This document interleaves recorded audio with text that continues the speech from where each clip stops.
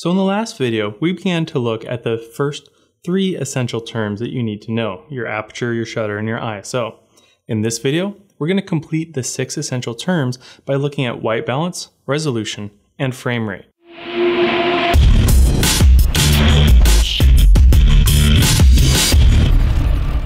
White balance tells our cameras how to correctly perceive and render the color temperature of light. Our eyes are pretty amazing in that we can go from one environment to another and never notice any change in difference, as our eyes automatically adjust to the different color temperatures.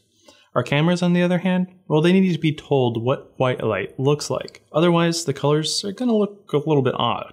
So, if we're shooting with candlelight, that light's going to appear more warm or orange if we don't correctly white balance our camera. And if we shoot outside and we don't correctly white balance, then that image is going to appear more cool or blue if we don't correctly white balance. White balance is measured in degrees Kelvin. The system for measuring the color temperature of light was developed by Lord Kelvin back around 1850 or so, and it's based off of heating up a perfectly black body.